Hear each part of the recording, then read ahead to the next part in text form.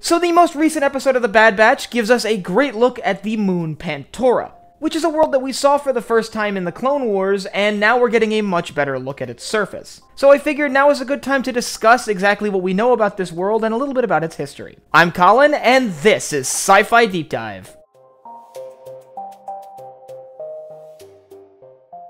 Remember, if you enjoyed this video, to head down below and hit that subscribe button. So Pantora is a world that many of us probably know from the Clone Wars. It played a prominent role in several arcs during the TV show, and had a fairly significant position within the Republic during the war. Now, the first thing to know about Pantora is it actually isn't a planet, it is a moon. It orbits the ice world Ordo Plutonia in the Pantora system. Pantora itself is home to the Pantorans, a race of blue-skinned humanoids who have developed a quite advanced civilization on this moon. Now, the first we hear of Pantora is during the Ordo Plutonia incident. Several Republic outposts established early on during the Clone Wars on Ordo Plutonia had gone dark.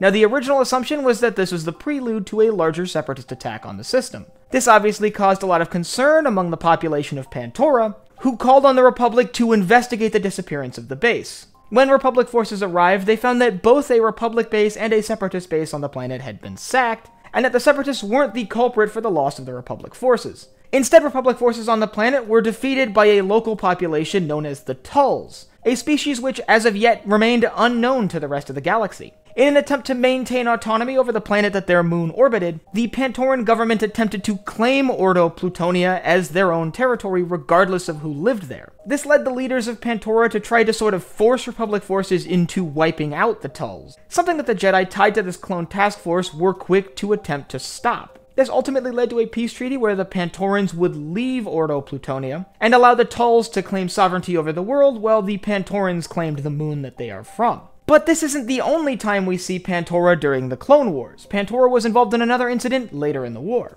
In this incident, the Trade Federation blockaded Pantora, claiming the planet had a large amount of outstanding debt, something that, by the way, the planet did not have. But this was really a sneaky attempt by the Separatists to attempt to force Pantora into joining them. Basically, the Trade Federation blockaded the planet, and the Separatists offered support to the people of Pantora. The only thing that they were asking in exchange was Pantora's membership within the CIS. However, all of this fell apart when it was exposed that the Trade Federation was involved in the kidnapping of several high-profile Pantorans. This was a PR nightmare for the Trade Federation, which had been trying to maintain that they were neutral in the Clone Wars, and ultimately forced the Trade Federation to withdraw their blockade. And that's basically all we see of Pantora during the war. However, now the Bad Batch has shown us a little bit of what it's like not just on the surface of the planet, but what it's like on that planet immediately following the rise of the Empire. It seems like much of the galaxy, Pantora was caught up in the celebrations for the end of the war, when it was announced that the Republic would be reorganized into the Galactic Empire. And it seems like on Pantora, like with much of the galaxy, it was not necessarily seen as this big negative event. After all, they didn't know what the Empire would become or what the Empire would turn into,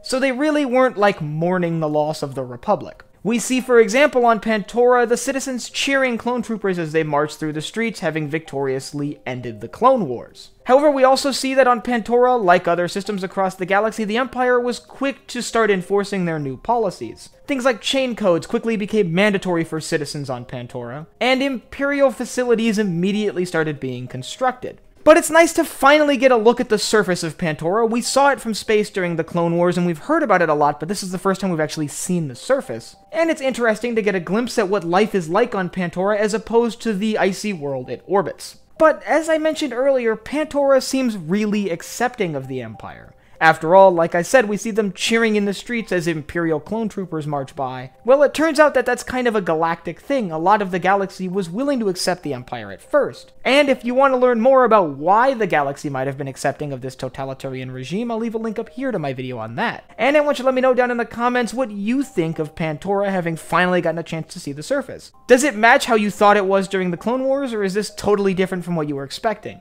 And if you have any topics from Star Wars you'd like me to cover, leave them down below in the comments. And last but not least, if you enjoyed this video, head down below, hit the like button, the subscribe button, and the bell icon so you get notified when I upload new videos. So for Sci-Fi Deep Dive, I'm Colin, and I will see you next time.